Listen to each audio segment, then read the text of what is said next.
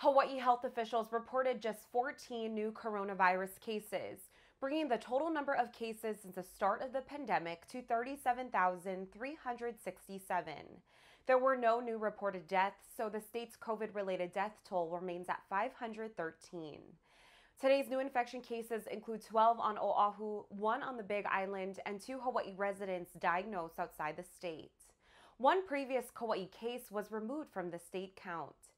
State officials also said that more than 1.65 million doses of the vaccine have been administered as of today, with 57% of Hawaii's population now fully vaccinated.